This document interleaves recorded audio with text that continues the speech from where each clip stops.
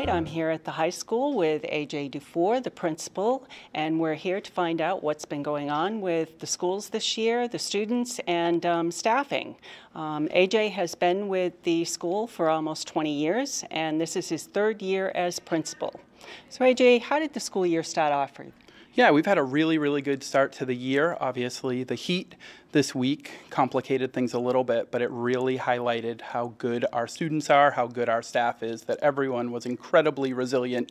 But it's great we got to have our 8th grade open house, and we've gotten to have our 8th grade orientation day, so that's always really exciting for everyone to welcome our newest students and be able to meet and talk with those 8th graders who are entering our building. Fantastic. That's good to hear. Can you tell us a little bit about what's been done on the school this year as far as work? Absolutely. So yes, we've had some ongoing roof work happening here at the building. Our biggest project that's going on is HVAC work is being done, and fingers are crossed that heating, we're going to be all set and we'll have some more consistent heating come this winter. So that is good. A lot of smaller projects as well. We had some teachers that volunteered to come in and add a little painting update to our BCM, which is where a lot of our project adventure classes are held. We have some new lunch tables, which is always exciting for students. So lots of little projects as well, but certainly a couple big ones too. I was going to say, I noticed the paving project out front. Yes, so the paving, and it's interesting, I think, for a lot of visitors and folks coming to the high school, that's one of the first things they'll see. But for most students and staff, kind of being around the back, that's going to be a multi-year project. So it's nice to get that first phase in and continue to see that grow, because that certainly is something that needs regular upkeep all the time. Yeah, everywhere. Yes, for sure. So I know other schools have had problems with staffing and getting enough people on board. Can you tell us how that's worked out this year? Absolutely. So we've been very fortunate. I think we're lucky. We have such a great staff.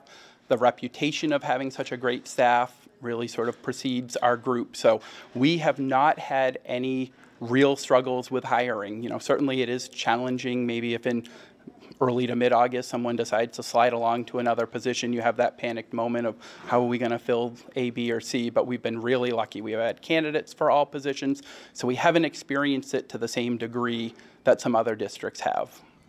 Well, that's good to hear for a change. Yes, absolutely. And let's see, one of the other things that we talked about was how do parents stay involved at this level? At the younger level, everybody's in the schools and they're seeing what's going on. But at this level, it's a little different. It is. Definitely it's different. So I think a couple of things are, and I think one thing that I mentioned to the 8th grade families on that open house night is don't feel like because your student is in high school that you're supposed to let them go. That is certainly not the expectation, not the intent. But I think sometimes as you change buildings, you know, sometimes the PTOs are a little less involved as students get older, so it feels like that's the expectation.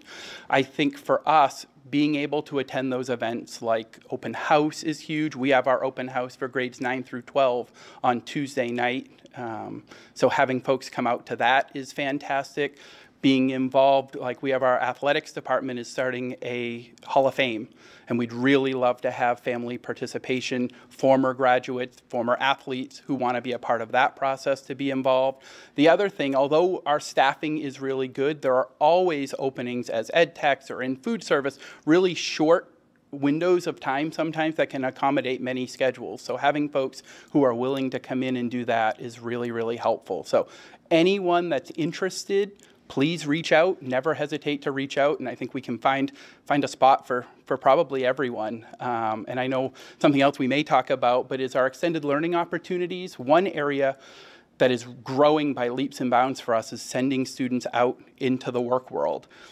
So most correspondences that our families get from me always have a little disclaimer that, hey, if you or someone you know has a business or something you want to are willing to accept students, and I know it's hard sometimes, you know, there's a certain level of training or a certain age requirement, so that makes it tricky, but anyone who is willing to accept students, like you'll find our students are great and they're willing to really engage in that work. So that's another area that folks can work directly with students where they already are maybe. Okay. Yeah. Well, that's wonderful to hear. And obviously at the school you've got loads of activities and things that are going on. Could you tell us, are those all staffed as well? I know football, soccer, yes, field hockey. Yeah, we're really fortunate with coaches, and we're seeing an uptick in participation, which is great. So it has meant adding, I know at the middle school level, for example, added a soccer team. So kind of there's a 6th grade team and a 7th grade team, and then added a combined team at that level, and have been really lucky staffing all of those. And then I would say, you know, on the maybe more academic side of things, a lot of groups that are meeting and doing some really cool things. I think one I would highlight is our Noble Ambassadors, who is a group. They actually gave a tour last night of the building to our school board, a really involved group, and sort of their mission is to make sure that all students who are new to our building are welcomed, are invited, feel like they're a part. So that's really, really cool. That we have about 20 students who are really committed to that, which is great. Esports is up and running already, so kind of a multi-state champion teams that we have, which is really cool. Brings a lot of pride to those kiddos. And I think what I'm most proud of is that group in particular has worked really hard to make in-person experiences. So we've hosted on weekends events where other schools will come. You know, a lot of people think of gaming, you're sitting in your room, you're by yourself, there's not interaction, but they do a really nice job of adding that peer interaction, which at this age and any age, I think is really important. Yeah, it is. The other question I have for you is busing. I know that a lot of schools are looking for bus drivers right now, so how are we set on that? Yeah, I'm guessing we're looking, so if anyone out there is interested, I'm sure they'll take your name, but we're in pretty good shape. I think our daily run, so our students getting to and from school, we're okay, we're good. The tricky part comes in for those extracurricular activities. So when you only have just enough folks and then you have a 4 o'clock game at Bonnie Eagle, there's no way that someone can be doing their route to bring home elementary school kids, which has to be that priority, along with getting, you know, a JV football team to Bonnie Eagle. So that's where it becomes tricky. So certainly I think we are a little short in that area. Is there anything that you would like residents to know about the school and our positions you're looking for? Obviously, we've talked about, but yeah, I think is having folks, you know, come on out. There are events, whether it's community events or school events, happening. Gosh, right now it is probably a little slower with us getting back into it, but 4 or 5 nights a week anyways. So whether it's an outside dance group that's using our building or one of our teams that are playing, you know, it is going to be, I think for on the athletic side of things, a really exciting fall. So definitely getting out and seeing our student athletes in action would be great. So yeah, just finding ways to be on our campus.